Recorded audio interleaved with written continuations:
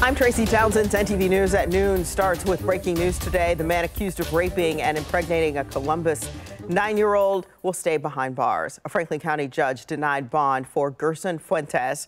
Investigators have said Fuentes admitted to raping the girl twice. He has pled not guilty to 2 charges of rape. This is certainly a case that's been in the national media spotlight, including news that the child traveled to Indiana to get an abortion. Fuentes was in Franklin County Common Pleas Court before Judge Julie Lynch.